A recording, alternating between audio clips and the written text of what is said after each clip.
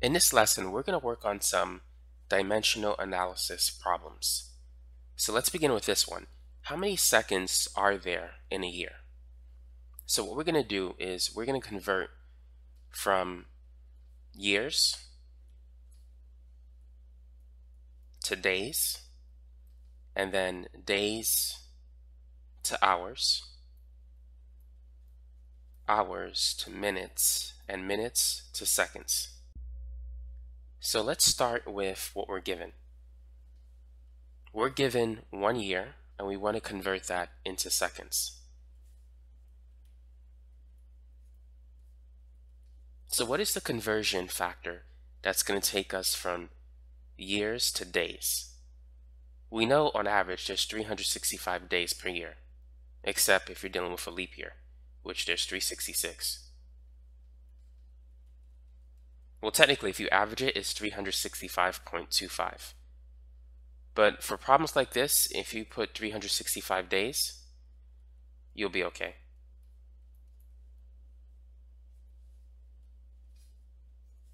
Now, let's convert days to hours.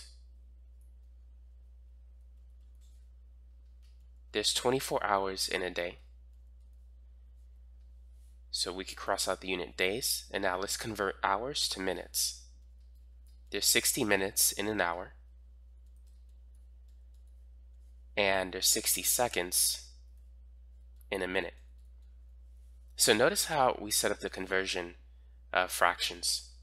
We do it in such a way that every unit will cancel except the desired unit, which is seconds. That's the only unit that we should have at the end of this problem. To get the answer, we need to multiply by all of the numbers on the numerators of the fractions. So it's going to be 1 times 365 times 24 times 60 times 60. The answer is going to be 31,536,000 seconds. So that's how many seconds there are in a year that's defined as 365 days. Now, if you choose 365.25, your answer will change slightly. It would be 31,557,600 seconds. Let's move on to the next problem. A car is traveling at 45 miles per hour. How fast is it going in meters per second? So how can we convert from miles per hour to meters per second? So this is a two-part problem. First, we need to convert the units of length, miles to meters. What we could do is convert miles to kilometers and then kilometers to meters. Next, we need to convert the units of time from hours to seconds, which we already know how to do. We can convert from hours to minutes and then minutes to seconds.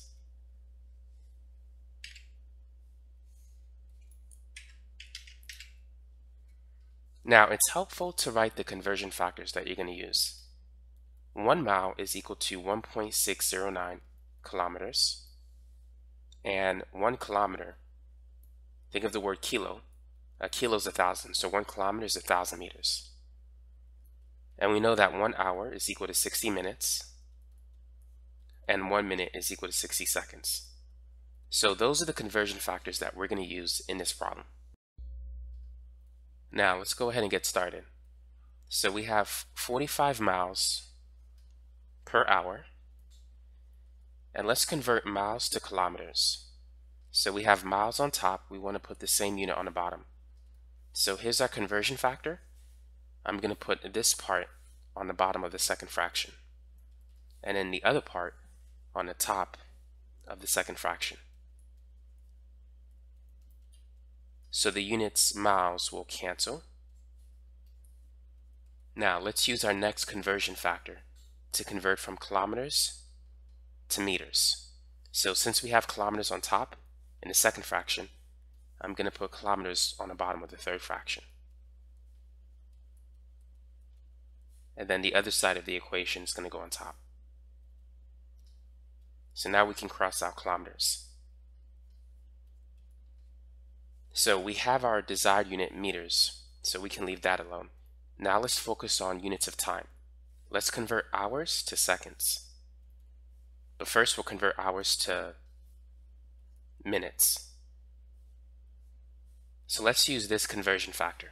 Notice we have hours on the bottom, so we need to put it on top of the fourth fraction. So we're going to put this here. The other part of the conversion factor is going to go on the bottom. So now we can cross out hours. Finally, we can use the last conversion factor to go from minutes to seconds.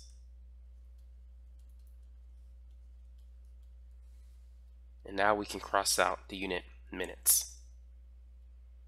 So we're left with meters on top and seconds on the bottom. So we have the speed in meters per second. So now we need to do the math. Everywhere you see a 1, you could ignore. We're going to multiply by the numbers on top and then divide by the numbers on the bottom. Let's begin. It's going to be 45 times 1.609 times 1,000 divided by 60, and then divide that result by 60. So you should get 20.1 meters per second. So that's how you can convert from miles per hour to meters per second. Now let's move on to number 3.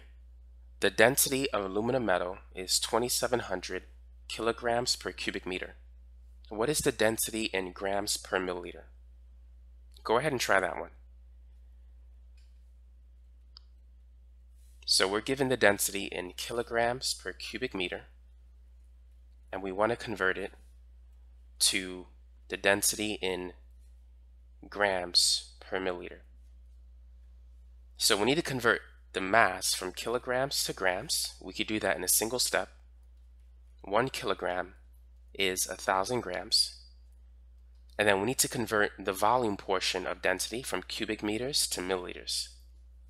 So what we can do is convert cubic meters to cubic centimeters. By the way, 1 meter is 100 centimeters. And then we can convert cubic centimeters to milliliters. 1 milliliter is equivalent to 1 cubic centimeter. So let's begin. We're given 2,700 kilograms per cubic meter. That's the density of aluminum metal. We could use this one to go from kilograms to grams. So 1 kilogram is equivalent to 1,000 grams. So now we can cross out the unit kilograms. Now, let's use the next one. Let's go from meters to centimeters. We know that 1 meter is equal to 100 centimeters. Since we have meters on the bottom, I decided to put meters on top in a third fraction. But now, this is the part you need to pay special attention to. Notice that we don't just have meters, we have cubic meters. That's a meter times a meter times a meter. What we need to do is raise this to the third power. So this becomes cubic meters. If we raise it to the third power, 1 meter raised to the third power, that's 1 meter times 1 meter times 1 meter. That becomes 1 meter cubed. Now 100 centimeters raised to the third power, that's 100 centimeters times 100 centimeters times 100 centimeters. So that is 1 million cubic centimeters. Or you can write it as 1 times 10 to the 6.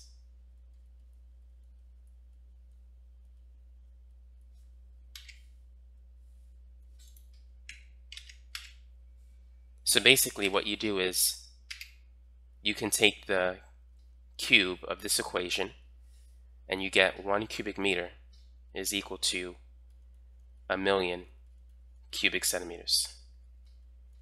So now we can cross out the unit cubic meters. If you're wondering why the screen looks a little different, I had to do some video editing. Now let's finish this problem. So right now we can cross out the unit cubic meters. We have grams on top, but we need to get milliliters on the bottom. So we could use our final conversion factor.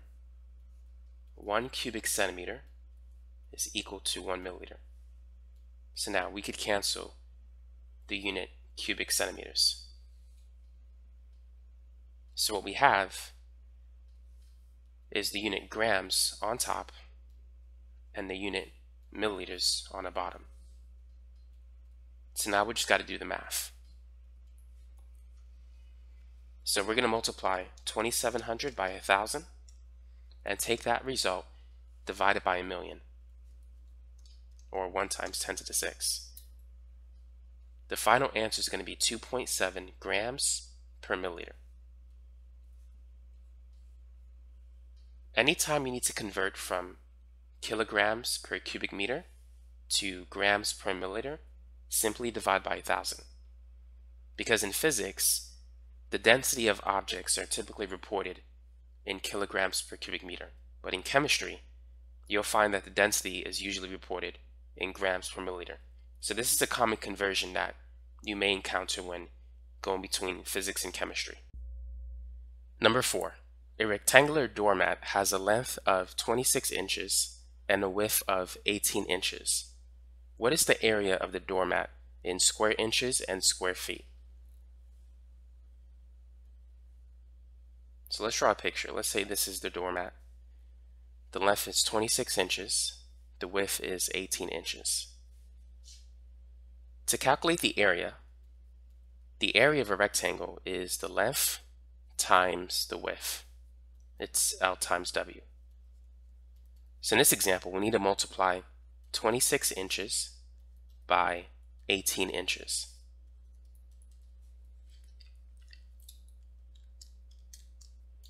This is going to be 468. Now we're multiplying inches to the first power times inches to the first power.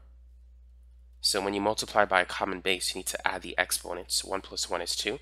So we get the area in square inches.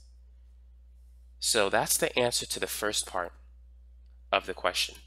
Now we need to get the area in square feet. So we're going to convert it from square inches to square feet. So how many inches in a foot? We know that there's 12 inches in 1 foot. So we have inches on the top left, but we're going to put it on the bottom right. Now notice that it's inches squared. So we need to square this conversion factor so we can get square feet. So the answer is going to be 468 divided by 12 squared. 12 squared is 144. So you should get 3.25 square feet as your final answer. So that's how you can convert from square inches to square feet. Number 5. John can read 15 pages of a certain book every 45 minutes. How many hours will it take him to read the entire 200-page book? So think about what we're given. We're given 200 pages, and from that, we need to find out hours. How many hours it will take him to read 200 pages. So we're converting pages to hours. How can we do this? What conversion factors do we have to go from pages to hours? Well, the first sentence connects pages to minutes. So we know that he can read 15 pages every 45 minutes. And we know the conversion from minutes to hours. 1 hour is 60 minutes. So we have everything that we need. What we need to do is convert from pages to minutes and then minutes to hours. So let's start with what we're given, which is 200 pages. And let's use this to convert from pages to minutes. So in 45 minutes, he can read 15 pages. So we can cancel out the unit pages, and then we'll use this conversion factor to go from minutes to hours.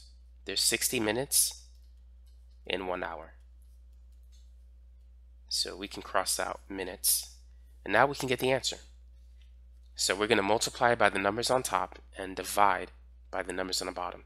So it's 200 times 45, that's 9,000, divided by 15, that gives us 600, divided by 60, it gives us 10. So it's going to take him 10 hours to read 200 pages of this book.